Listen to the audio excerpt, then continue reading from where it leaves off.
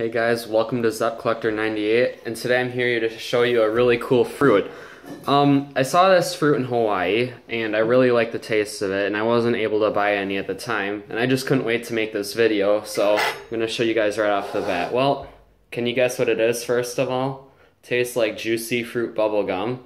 It's really big and it grows on a tree. It's the largest fruit in the world. It's this fruit right here. It's called a jackfruit. And I bought it from an Asian market. This was $15 because the guy cut it in half for me. I would never be able to eat the whole fruit anyways. It's just too big for one person. So this fruit, before it was cut, it was right around 15 pounds and it would have costed $30. 15 times 2. So $15 for a fruit. That's still quite a bit of money. But it's a large fruit anyways, so I guess you get what you pay for. When I was in Hawaii, there was a fruit it looked slightly larger than this. It was about $25, but of course you're going to pay less in a place where it just grows naturally, and they have to pay for shipping as well. I'm not sure where this was grown. I'm guessing somewhere like in Thailand, and it smells really good too.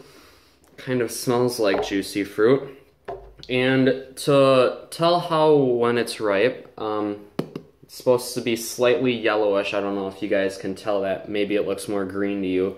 But it's supposed to look slightly yellowish and supposed to start have brown spots forming on the spines.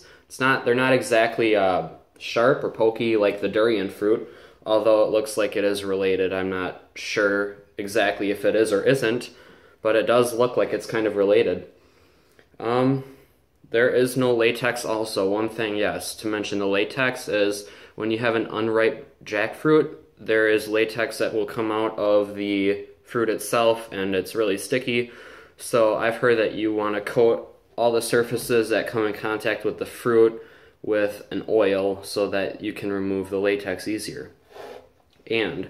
So what you guys eat is the yellow stuff in here, the yellow bulbs that surround the seeds. You don't eat the seeds, they're toxic, and this stuff right here I'm going to show you. It's like a stringy white kind of stuff. I don't know exactly what it's called. You don't eat that either, but it's just like stringy stuff that surround the fruit as well.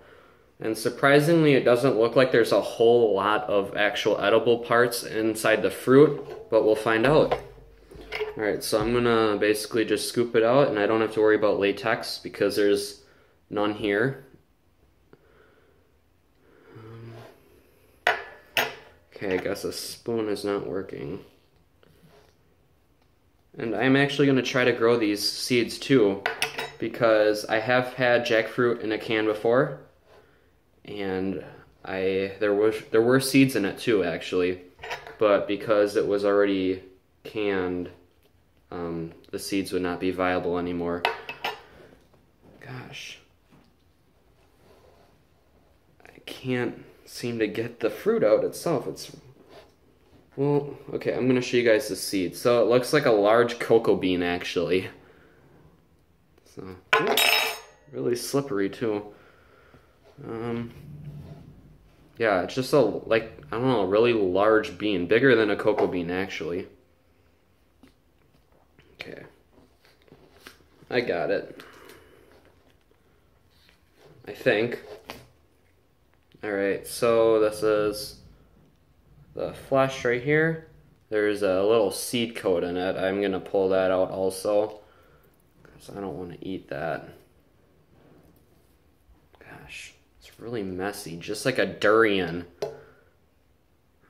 Watch out again for these whitish skin, like I don't know, these long stringy things that hang out from it. Okay, so I'm gonna try a piece of it, guys. Let's find out.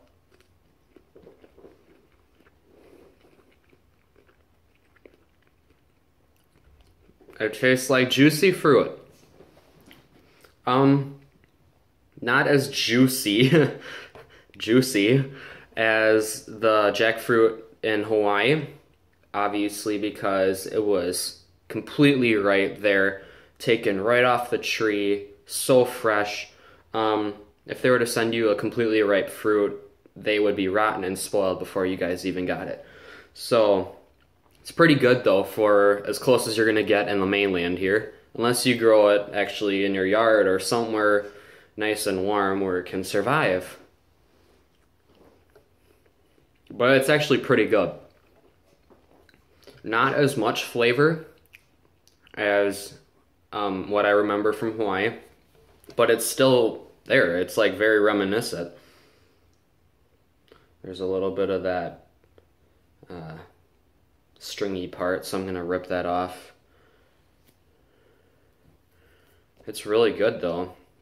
So once again, here's the fruit. It's really shiny and smooth, so it's weird though. And basically, if you guys actually want to try jackfruit and you can't get fresh stuff, get some canned jackfruit because it literally tastes the same. It's not like pears or something like that, or pineapple when you get it canned. It actually tastes very similar to the canned stuff. Guys, I really like this fruit. If you don't believe me on what it tastes like compared to juicy fruit bubblegum, well, you've got to try it and you're missing out. So, I will post that video on my passion fruit flower. Unfortunately, the flowers all fell off. I pollinated them according to how I thought I should. I looked up the possible reasons as to why that might happen, and it said that if you over-fertilize, the flowers will fall off, but the plant will still look like it's thriving, which I did fertilize it, so maybe that was a problem. I shouldn't do that anymore. But yeah, it's really disappointing. I actually wanted some passion fruit because it's really good stuff, and the flowers are amazing, but I guess I'll have to wait till next year. So thank you guys for watching, and I'll be back with another video.